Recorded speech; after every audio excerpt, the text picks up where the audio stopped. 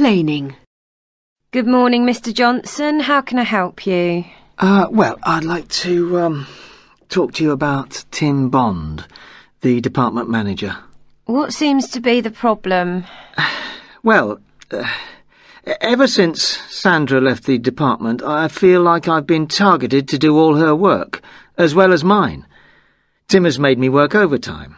I'm expected to attend too many meetings, and I seem to be spending a lot of my time doing unnecessary paperwork. I'm sorry to hear that. And on top of that, I'd specifically asked if I could leave early last Friday, as I'd done a lot of overtime during the week.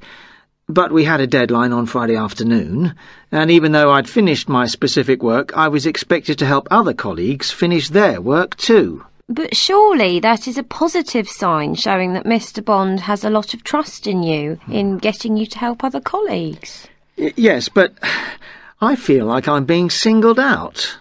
Other colleagues get to leave early, and they don't have such a lot of work to do. So you feel he's been making unrealistic demands on you? Yes, absolutely.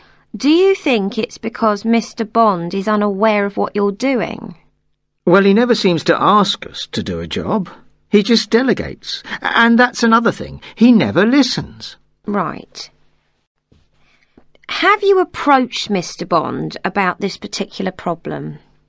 I've tried to approach him, but whenever I go to his office, he is either in meetings or he is never there.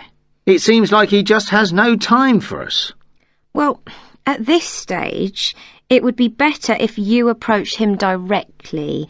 If nothing else, showing that you've tried to solve the problem yourself before you take it further makes it clear that you're not just a complainer and can boost your credibility.